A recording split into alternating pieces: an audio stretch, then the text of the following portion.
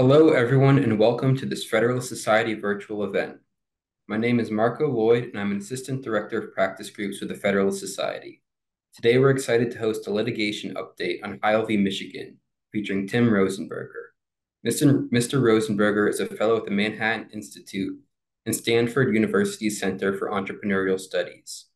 He is also the founding COO of Verbum Labs and serves as a chaplain of the Cleveland Division of Police.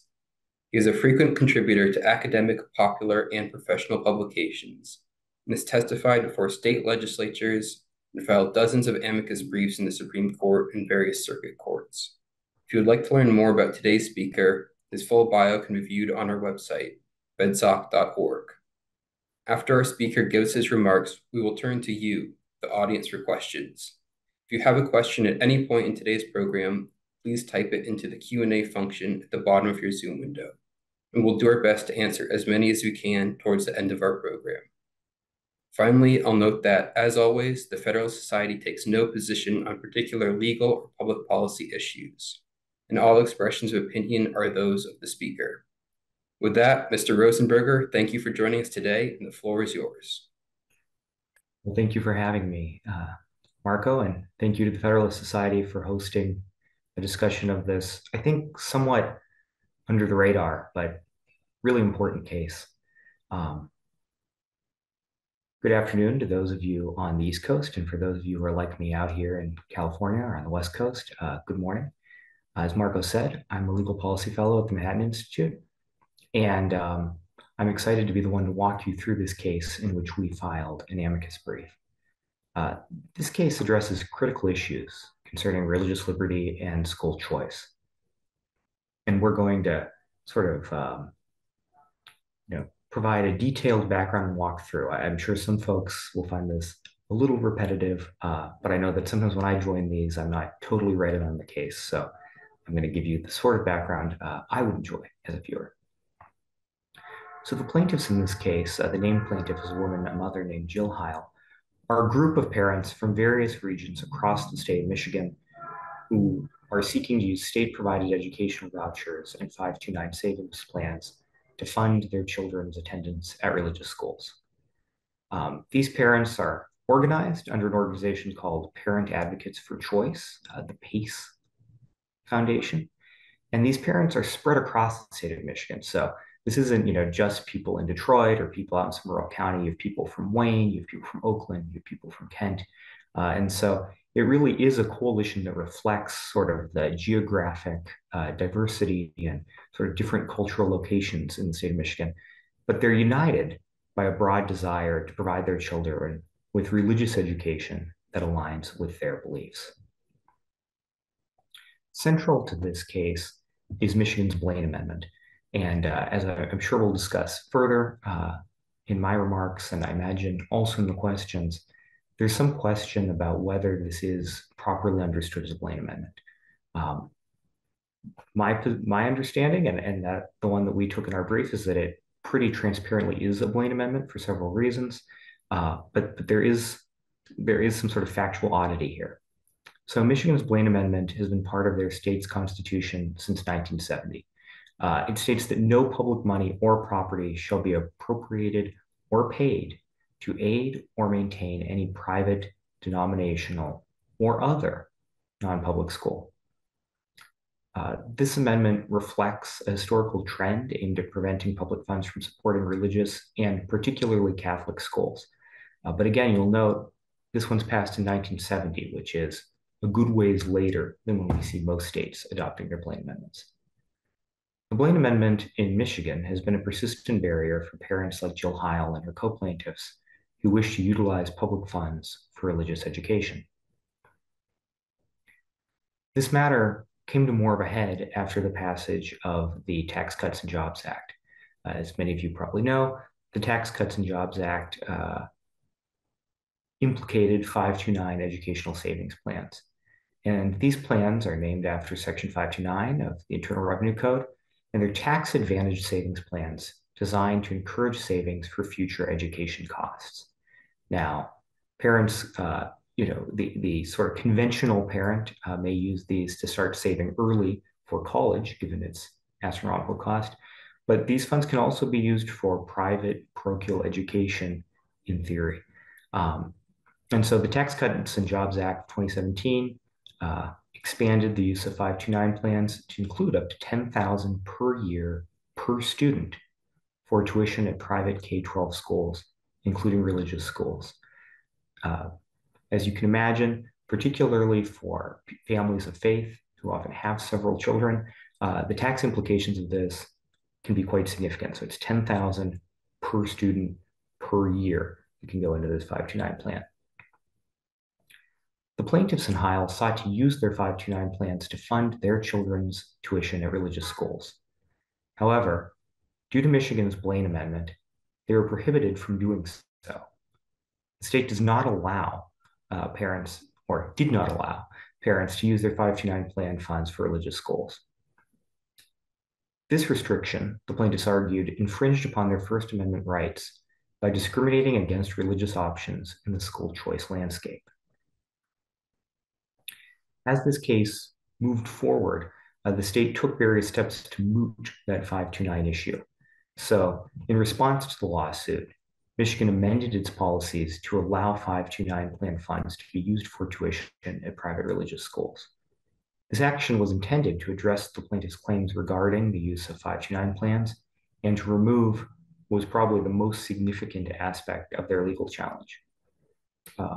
Fortunately for us to be able to discuss this here today, the plaintiffs continued their lawsuit by shifting their focus to the broader issue of Michigan's Blaine Amendment and its prohibition on using any public funds, including vouchers, for religious schools. So they initially filed, obviously, in district court. They challenged the Blaine Amendment's prohibition on using public funds for religious schools, and they argued that this prohibition violated their rights under the Free Exercise Clause of the First Amendment and the Equal Protection Clause. After the state's actions to moot the 529 issue, they sort of narrowed what was continuing, and the federal district court ruled against them, stating that the Blaine Amendment was a legitimate exercise of the state's authority to maintain a separation between church and state. The court emphasized that the amendment applied equally to all religious institutions and did not target any specific denomination. And again, that's important because a big part of the fact base here is the historically anti-Catholic animus that seems to drive the passage of Blaine amendments, and that could be sort of specifically shown out in the various Michigan efforts to initially pass the Blaine Amendment in 1970 and then to keep it in 2000. Michigan sort of has this interesting fact pattern where it does have a non-trivial number of non-Catholic schools, particularly Lutheran schools. And so the fact that these schools also are denied funding under this Blaine Amendment, the court, examined or seems to have considered in relation to pushing back on the pretty clear fact basis of anti-Catholic animus. The parents then took their case to the Sixth Circuit. In their appeal, they argued that the district court failed to adequately consider the broader implications of Michigan's Blaine Amendment and the implications of this amendment on the parents and their families' religious freedoms, parental rights, and in particular, substantive due process rights. They maintained the amendment's prohibition on using vouchers for religious schools was discriminatory and violated their constitutional rights. We saw some interesting things come up in oral argument. There was at least one sort of lengthy and a few allusions to the history of anti-Catholic animus as specifically concerned Michigan and as specifically concerned the passage of the 1970 amendment and then its retention in 2000. This key issue raised was the historical context of whether it was rooted in anti-Catholic animus. The plaintiffs emphasized the amendment's origins and the discriminatory intent behind its enactment, and they presented pretty compelling evidence of anti-Catholic sentiment that was prevalent around the 1970 passage and sort of made explicit in the campaign in 2000. The judges questioned the relevance of that historical animus in evaluating the current constitutionality of the amendment, and they probed whether past discriminatory motives should affect the interpretation and application of the law today. there's a really interesting exchange where the state says, well, the amendment specifically doesn't concern transportation. So public funds could be used for transportation to a private school. This would include a Catholic school. And so if you really had this deep anti-Catholic sentiment, if you really had this deep animus for people of Catholic faith or more broadly Christian faith, um, you wouldn't you wouldn't allow for funding of transportation. You would block that too. And so this tiny area where funding's allowed is somehow evidence that undercuts the claims of broad anti-Catholic sentiment. There was then a discussion about facial neutrality versus discriminatory impact. And the state's counsel argued that their Blaine amendment is facially neutral. It prohibits public funding for all private schools, both religious and secular. Plaintiffs wisely countered that facial neutrality does not negate its discriminatory impact on religious schools or on the parents who choose religious education. The judges explored the tension between facial neutrality and discriminatory impact, and they asked whether a law that appears neutral on its face can still be unconstitutional if it disproportionately affects this particular Catholic group. And their decision sort of explains where they come out on this, but in the argument, this was something that seemed like they wanted to spend a bit more time on, but were time bound and didn't quite get as deep into as one might have hoped. They also spent more time than I might have expected looking at policy objectives. The plaintiffs highlighted the conflict between federal policy objectives within that 2017 Tax Cuts and Jobs Act and the state's Blaine Amendment. So the federal government passes this Tax Cuts and Jobs Act. It says you can spend $10,000 per student per year on K-12 education. These parents want to spend that money at a religious school, and now they're being undercut by the state of Michigan. The judges questioned how to reconcile the conflicting policies, Michigan's desire to keep money out of private schools and sort of this obvious federal effort to push money into private schools and to sort of encourage school choice. They were wading through federalism principles and the autonomy of states to set their own educational funding rules. And they had a discussion that focused on whether federal policy changes should influence the interpretation and application of a state constitutional provision. There was also a part of the oral argument dedicated to plaintiffs' political process theory. And so the plaintiffs argued that Michigan's Blaine Amendment places an unconstitutional burden on religious persons by making it harder for them to lobby for state government aid.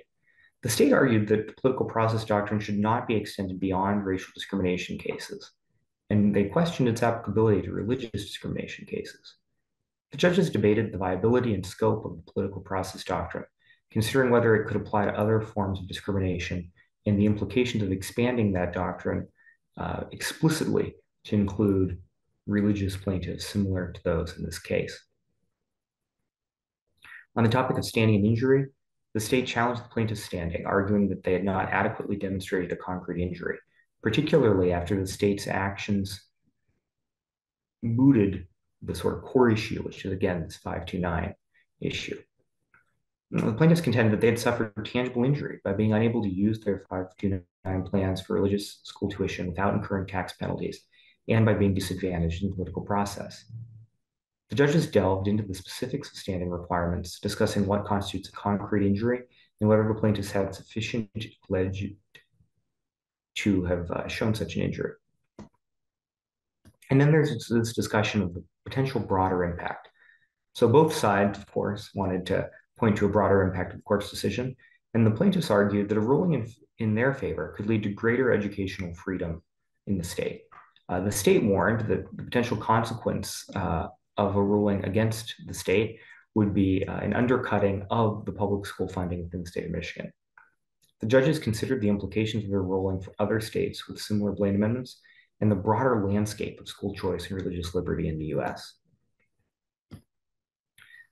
So the Sixth Circuit then comes out with a decision, and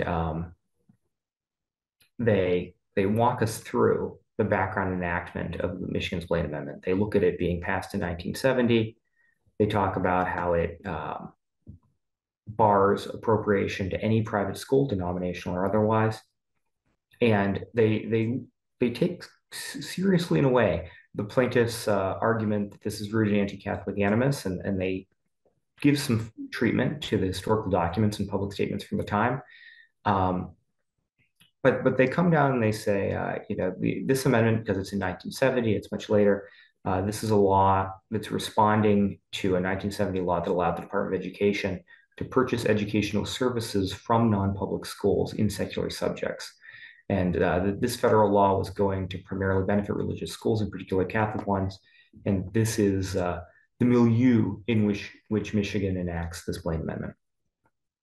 It then deals with the 2000 election reauthorization. So again, in 2000, Michigan voters reject a ballot initiative that would have amended that 1970 Blaine Amendment to allow indirect support of non-public schools through a voucher program.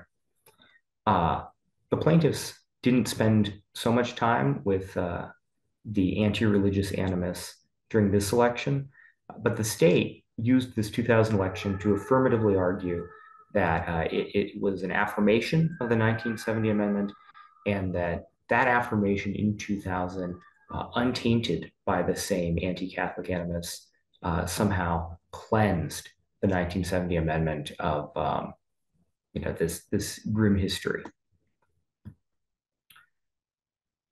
The plaintiffs brought multiple claims, and this included 3 free exercise claims, 1 equal protection claim. They focused their appeal on that equal protection claim based on the political process theory, and specifically this thing about lobbying, the inability or the impediment to lobbying the government for aid. The court was concerned about standing, and they examined whether the plaintiffs had standing to bring their claims. It's noted the lack of specificity in what the plaintiffs alleged, and the court makes a great point of, these plaintiffs share Catholic, or sort of imply that they share Catholic faith, but they don't explicitly say that they are Catholics and that they would use this money to attend a Catholic school. That said, the plaintiffs had adequately alleged a concrete injury caused by the amendment, and that they had satisfied the standing requirements.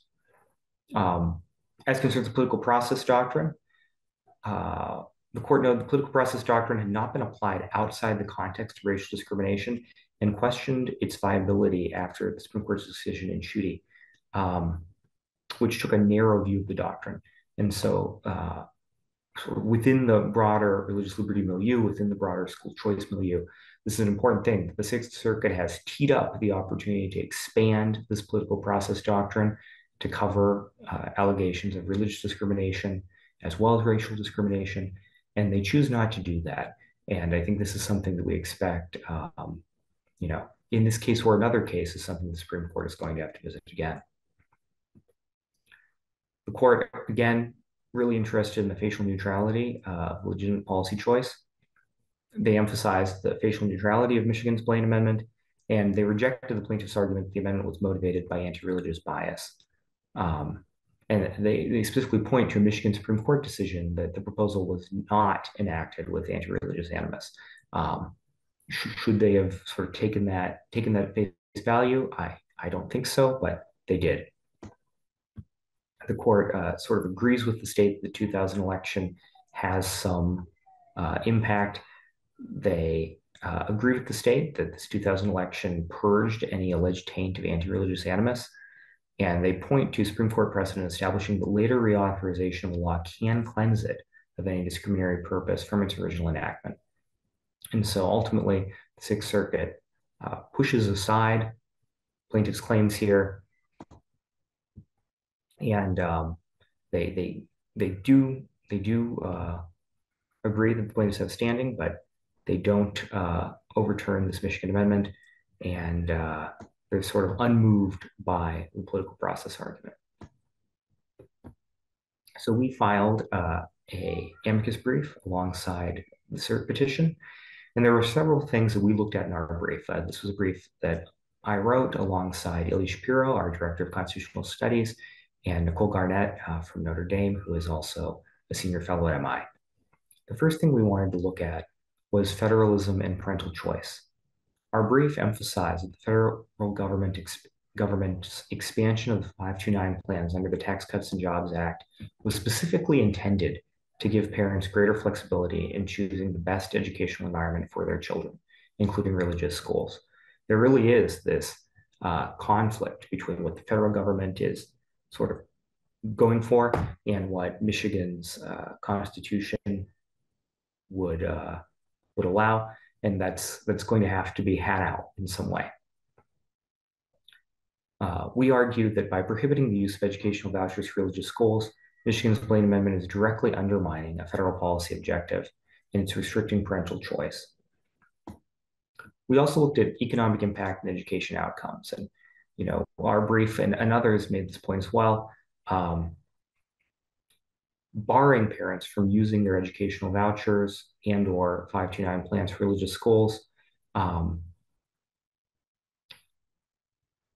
reduces the broad benefits of school choice. You don't have this opportunity for schools to compete. We know that when there is competition between the incumbent public schools and non-public options, that there's an improvement across the board. There's sort of this competition. And that particularly for the students who would have the opportunity to select a voucher or to have their parents pay for school under a 529 plan, there's a reduced outcome.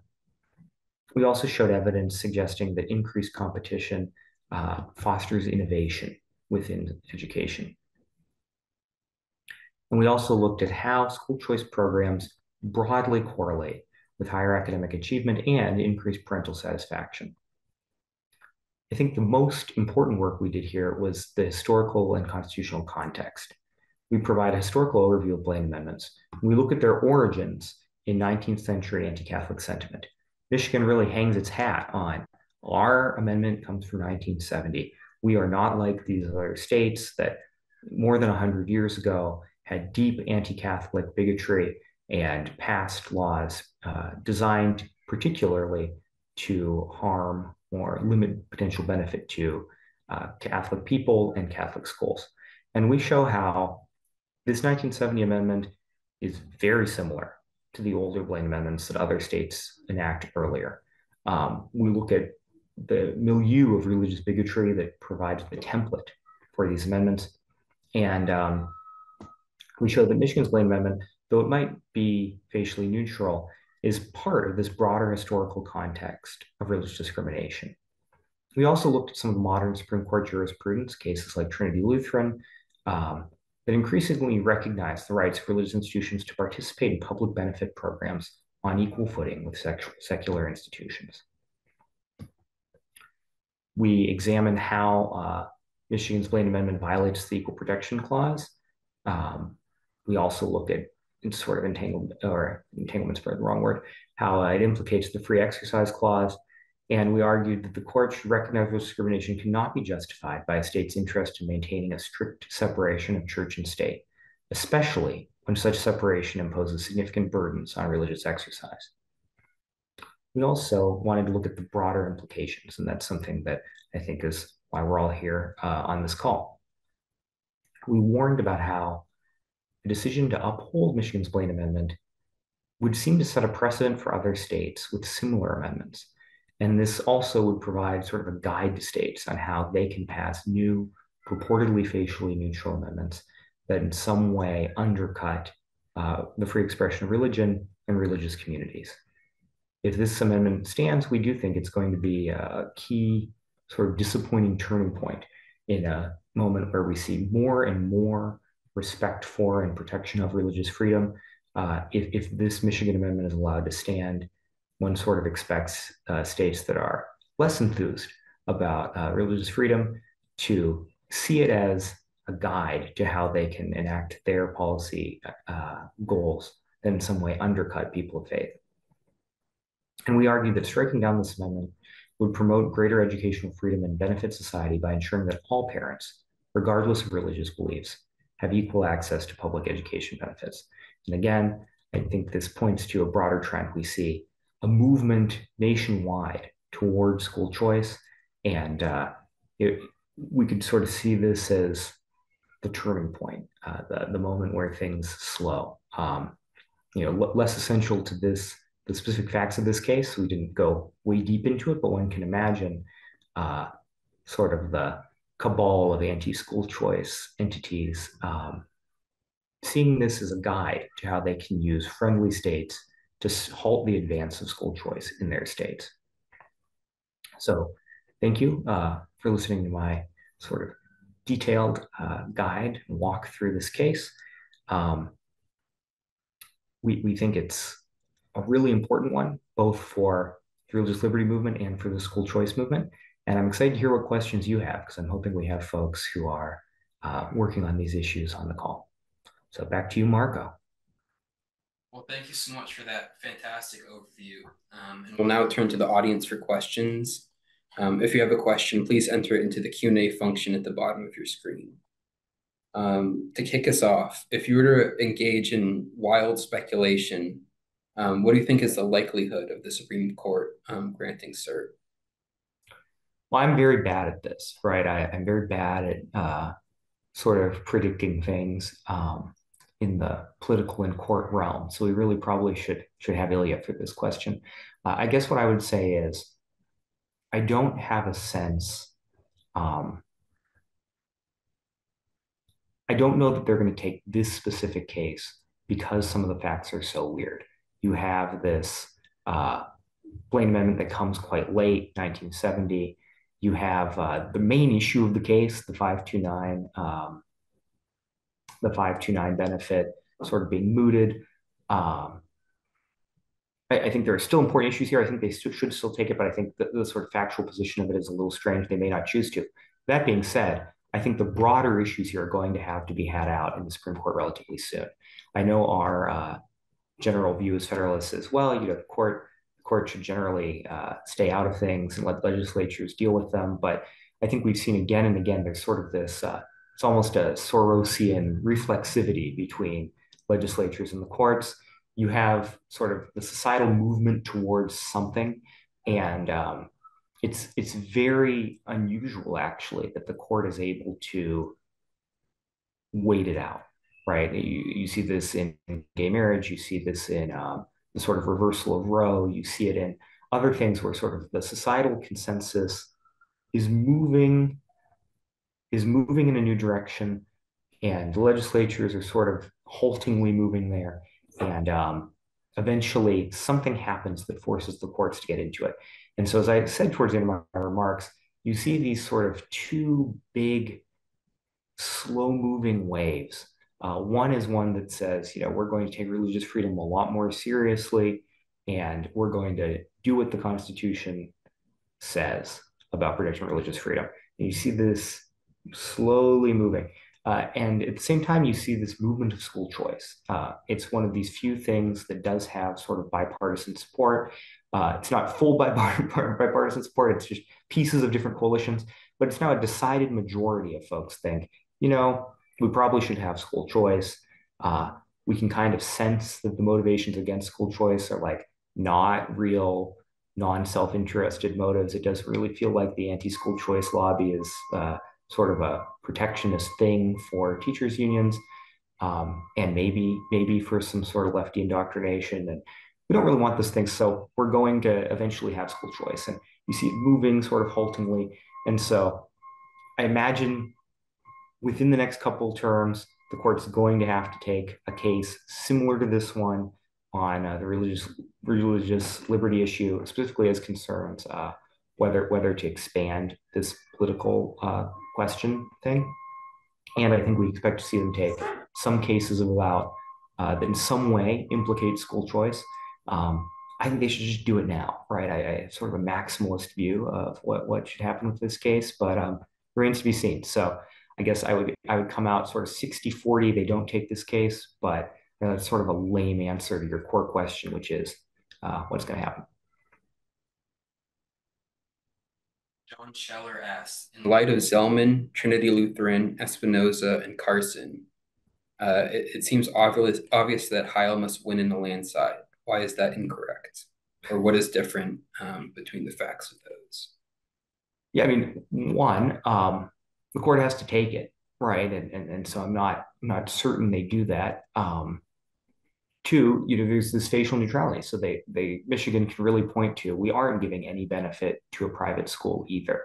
And, I think Michigan can say with a straight face that the sort of uncharitable version is we want to keep as much money in our public schools as possible. This isn't an anti-religious thing. It is we're a blue state. We have strong unions. We want unionized teachers to get this money, and that's what it's really about. I don't think they're going to come out and say that, but I think that's sort of under the surface here. That it really isn't an anti-religious thing. And again, on the core issue that got these parents to show up, 5.9, Michigan sort of rolled over on that. So does the court really want to get into this weird case? TBD. You happen to know off the top of your head what portion of non-public schools in Michigan are religious? And then a follow-up to that, would non-public schools be a proxy for religious schools, or is that an oversimplification? Yeah, so I don't know off the top of my head. I guess we can sort of think through this anecdotally, right? Like my old hat was as a management consultant. If you're thinking of this as like a management consultancy, um, like logic game, you would say, well, what do I know about Michigan? I know that Michigan has a lot of Catholics, so they probably have a lot of Catholic schools. And I actually know that they have a lot of Missouri Synod Lutherans. So I know they have like a lot of Missouri Synod Lutheran schools relative to other states, right? They're probably a top 5 state for that. I also know that they have a very large Muslim community. And I don't know how many schools they have set up, but I know the Muslim community probably is no less excited or no more excited about what's happening in Detroit area public schools than Catholics or Lutherans. So I imagine that if they had money, if they don't have schools now, if Michigan put in a voucher program and said, "Hey, we'll give you money to send your kid to a Islamic school," they would jump at that. So I can think of all of these constituencies that would want a religious school. And then if I think about, well, what are other private schools?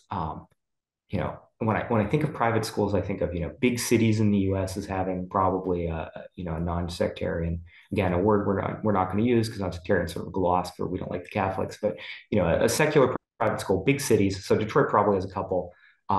Can't think of anywhere else, right? Like it wouldn't surprise me if Ann Arbor has one, but it would surprise me if really anywhere else in Michigan had a uh, secular private school. And so, yeah, I think we can sort of reason out that the vast majority of them are religious.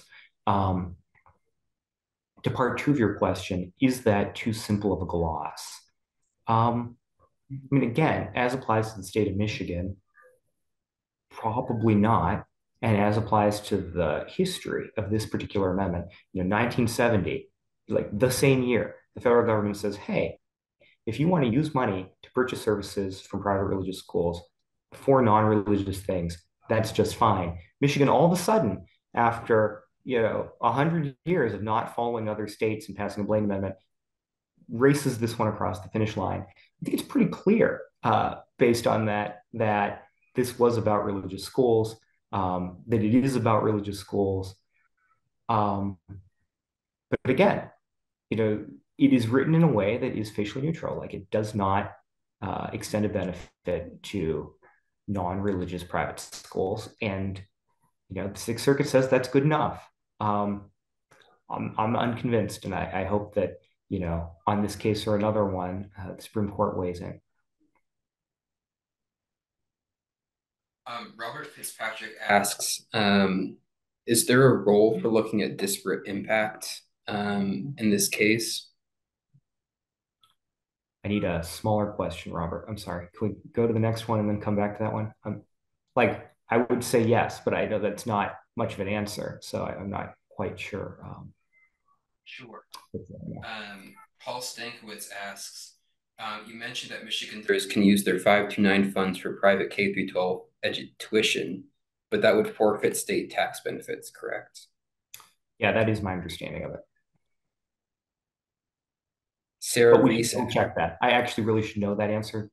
Pat, I think the way you just represented it is correct, but we should double check because I'm not totally sure. Sarah Reese asks, does the state actually have a school voucher program? No, Michigan doesn't have a voucher program right now, but you can see that sort of peer states do. So you look at Michigan has a land border to the south with two states. One is my state of Ohio, universal vouchers. One is Indiana, vouchers for everyone except Nicole Garnett. So that's the deal. So you can sort of see things move geographically in the U.S. It's actually interesting when you look at the Blaine Amendment. It has this move through the South, right? Unsurprisingly, right? The South takes a dim view of Catholicism, and they put these Blaine amendments in. So, and then it goes to many other places. But policy moves geographically in our country. Michigan is sort of culturally located in a part of the country that is taking school choice really seriously, and one imagines the next time there is a GOP government in Michigan that school choice is going to be a top priority for them. And so, it's really important for people who don't want school choice in Michigan to lay the groundwork now for preserving this bar to private funding. And it's really important now for people of faith who are going to want to use their any potential future voucher at a religious school to have that out now. I think that's a good thing for us to sort of work on now because at some point Michigan will have vouchers. Like I think it's sort of an inevitability. Palmer asks, how many states currently have Blaine amendments or Blaine amendment type legislation? Well, this is a hard one because many states have them and have not bothered to repeal them, but they are in effect dead. And so Professor Garnett and I did a report, which you can find on the Manhattan Institute's website, that is like a broad survey of ongoing state religious discrimination. And some of that is Blaine amendments. Some of that is sort of goofy, weird laws, right? So there's one state, I think it's Alabama, but I have to look at the report that says if you're driving like a minibus and you buy gas for that minibus, that's tax exempt because you're driving multiple people in a minibus. But not if you drive it to a church, right? Then it's not tax exempt. And that's sort of these funny, goofy laws that just target religious communities. And so I'd point you to that report. If you email me, I'll get you the precise answer. But there is this weirdness of what do you count? Because you have a state like Michigan that has a Blaine Amendment and is going to court to enforce it, and then you have states with Blaine amendments that are effectively dead. Carlos Daniels asks, are you starting to see other states pick up on this decision? I haven't seen that yet. I think probably we're all waiting to see what the Supreme Court does.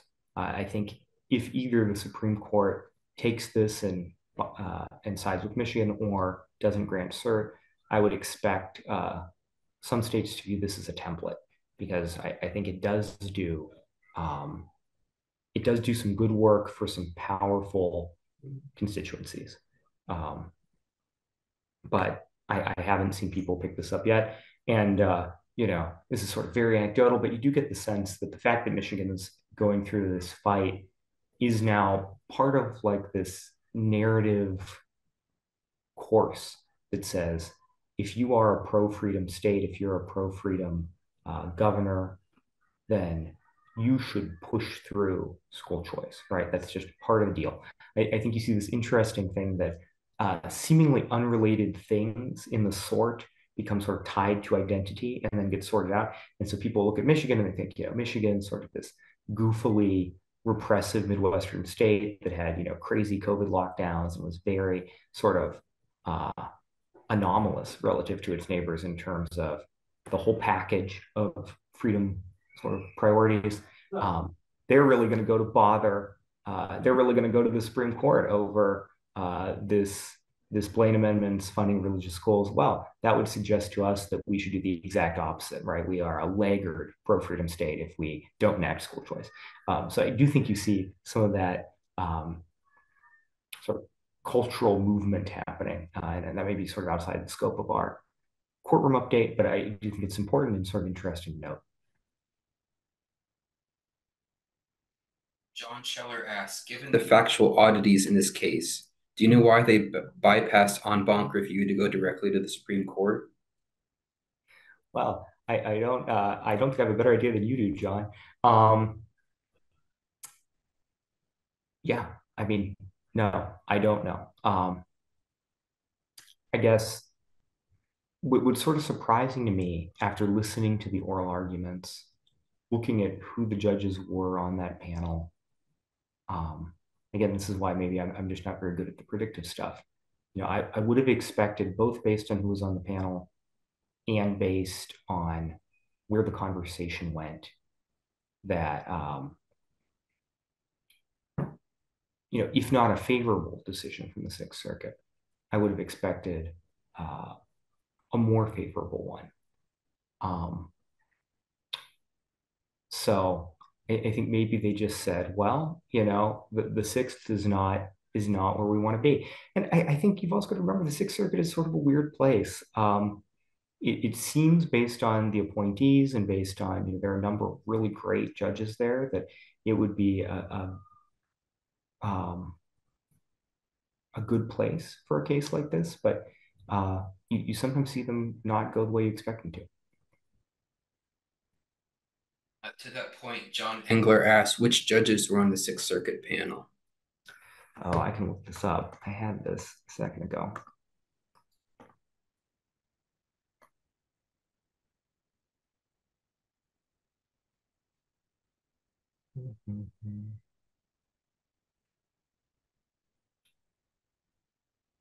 Well, I did have this up, but I'm not seeing it right now. So sorry, I'll have to get back to you, Governor. Would you mind expanding on what the school voucher ballot initiative in 2000 was and its bearing on this case? Yeah, so the school voucher ballot initiative in 2000 uh, was a case that was going to allow some funding. And it was not a full repeal of the 1970 amendment, but it was going to allow some funding to go to private schools. And this is blown back, right? This voters reject it. And so the state of Michigan argues, well, you can show this history of anti-Catholic animus in 1970. You can show sort of that damning fact I pointed to earlier, where the federal government opens the door to the private contracting of educational services in 1970, including from religious schools. And then, just like this, Michigan passes this amendment in 1970. You can point to that. But then in 2000, you don't quite have the same fact base, right? You don't have as overt statements of anti-Catholic bigotry. You don't have quite the same cultural milieu, right? You have sort of the religious right by 2000 has sort of embraced Catholics. They're part of the team. They're not this scary thing we need to keep out of our public schools. Instead, they're sort of allies in restoring sanity to our public schools. So sort of various things have changed by 2000. And therefore, this 2000 rejection of something similar but different from 1970 cleanses the 1970 amendment. So there's sort of two reasons why I don't think that works, and those you can see argued. The first is that, again, it's not a repeal of the 1970 amendment. It is a sort of reformation of that constitutional amendment that would allow for some limited funding. The second issue is that one has to ask whether there really is this great cultural shift and a warmer feeling towards people of faith, in particular Catholics, or if this is sort of seeing 30 years of Supreme Court precedent and saying, well, if we want to run a disciplined campaign on this, we need to keep the record clean, right? We can't use, overt attacks on Catholics, we can't use things like that. An interesting parallel of that is California, many times does this thing where they try to repeal the repeal or in some way evade the constitutional amendment that bars racial preference. So California, sort of surprising to many people, has a constitutional bar on racial preferences.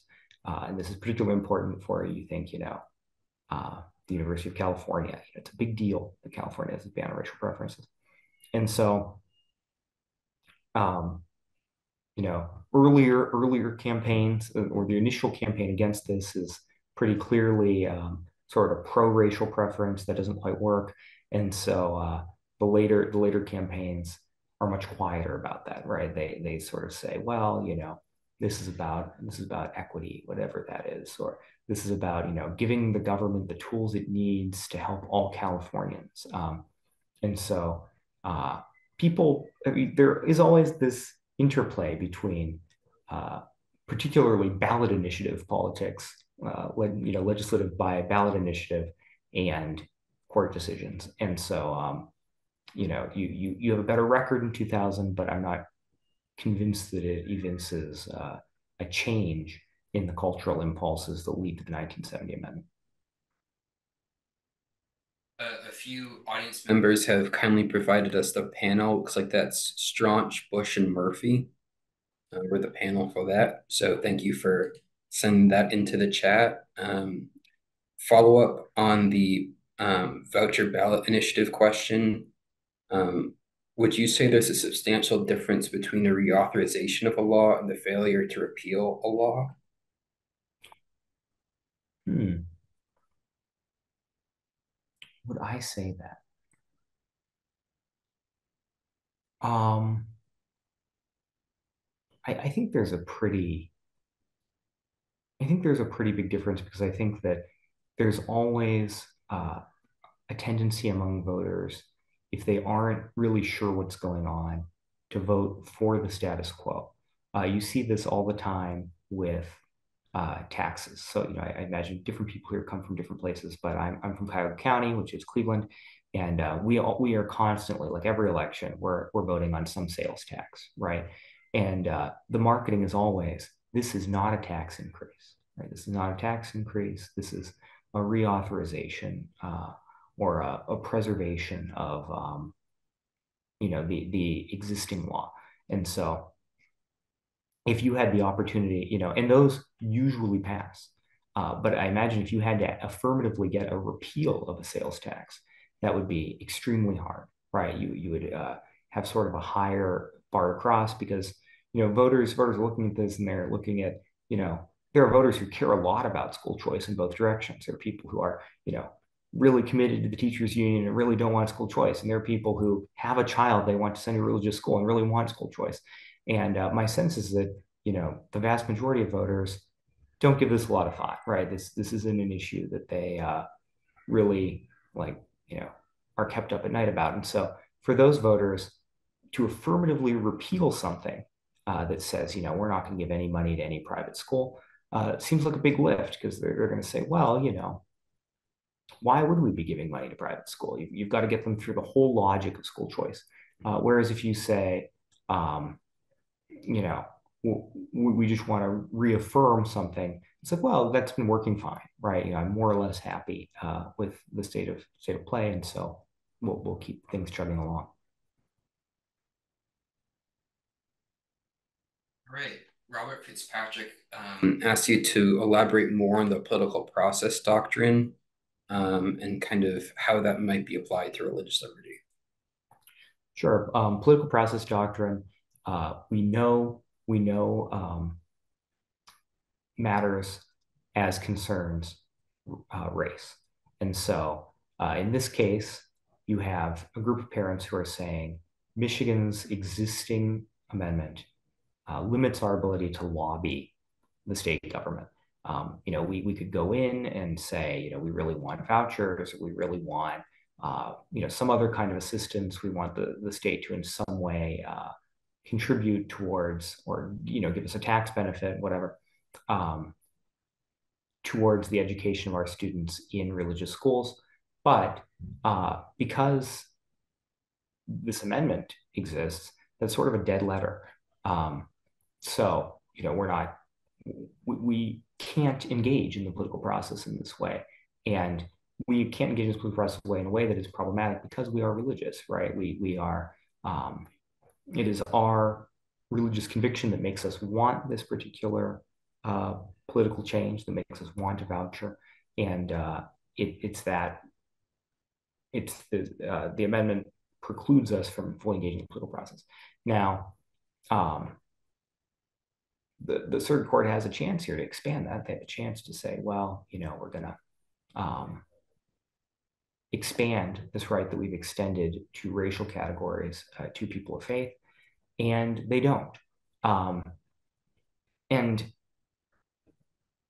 I'm sort of surprised by that. I guess they're not on the hook to really go into lengthy explanation. It's sort of the way they explain to say, well, there is precedent that gives this category on the racial classification. There isn't on the religious one. It sort of suggests to me, and this is my tea leaf reading, that they may even be a little skeptical of it as concerns the racial category. But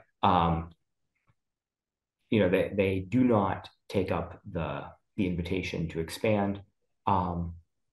Again, dangerous to make predictions. My sort of long-term prediction is eventually we do see this expanded. We do see a court take this up and expand this to religious categories. And should that happen, great implications for religious liberty. So the first one we're going to see is more cases can be brought. If courts say, this is a thing on which you can lobby, some enterprising people could look at a lot of the laws Nicole and I identified and file some lawsuits. So that would be great. Sort of as a secondary matter, I think that it would put states on notice that they need to take more seriously religious liberty claims. So this means that we would expect, I would expect to see more attorney generals issuing advisory opinions saying that, they're not going to enforce various laws, or I would expect legislatures to have a bit more urgency about repealing various religiously discriminatory laws. So I think it would catalyze legislative action as well. You mentioned that this case might not be the best vehicle for the Supreme Court to address this question. Are there, and you can, I don't want to put words in your mouth, so you can adjust that statement. Are there other cases that people should be watching in this area? Well, this is the thing, right? Nothing's ever the best vehicle for anything. In that, I could sit here and sort of dream up my ideal plaintiff with my ideal facts, but that plaintiff never walks in the door, right? And so, I think we should sort of full court press on this as a vehicle. I do think the facts are weird, right? There are sort of these weird factual things that maybe obscure the broader societal issues that the court's just going to have to grapple with at some point. And they may think, well, we don't need to do it today. But I think this is a good enough vehicle that they should take it, right? Otherwise, we wouldn't have filed an amicus brief. So I don't know if that quite answers your question. I guess your other question is, like, are there other cases people should be looking at? Not this second. I think this is the best vehicle. The best vehicle for the next couple terms is probably this. And I think, again, people are probably waiting to see what happens, because, to take a family and put them through, take several families, right? This is a bunch of families, and put them through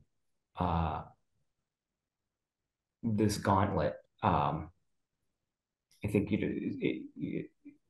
think many people working in the space tend to be very devout people of faith. I don't think I, as an attorney, would want to do this to a family unnecessarily, right? Like, if we can get the law fixed with the current case, we should. And we're always looking to see, the movement's always looking to see which cases should be brought next, but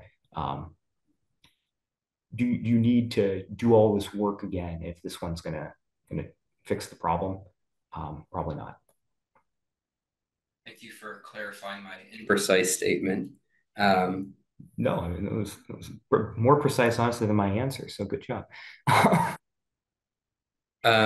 one last audience question here. How have conservative jurists typically viewed the political process doctrine, and what does that suggest about possible Supreme Court review?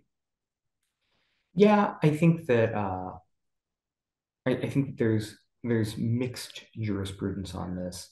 Um, I think like many things, um, and this feels a little gross to some of us as Federalists because we really like to say, you know, we look at what the law says and not what it should be, and we apply it, you know, with precision. Um, Many of the things that were once instruments of the left have now become instruments of the right. And so, you know, I don't think that I don't think there is a strong reason to just get rid of political process. Therefore, folks on the right should use it now that it is a tool that they can use, particularly for people of faith. And I know that's, you know, not maybe an unfair gloss to conflate people of faith and people on the right, but it does seem like the right is doing the heavy lifting mostly on religious liberty. And so, sort of rehabilitating political process is something that people of faith are going to use in a number of cases. Um, Seems like a good thing for the Supreme Court to do. Um, that says we've seen a very cautious court that doesn't like sort of maximalist changes. You know, there's obviously commentary that on the left that disagrees with that, but I think the way they decide tends to be very narrow and creating um, big new areas for litigation is not something they really seem to be in the business of doing. So, um, you know, I guess I think if they take this case, they may not go too, they may not they may not take an expansionist, you know, the expansionist view, I imagine, on that issue. Um, but uh, I'm not sure that it weighs that heavily. I'm not sure the fact that that's contained in here weighs that heavily for or against cert.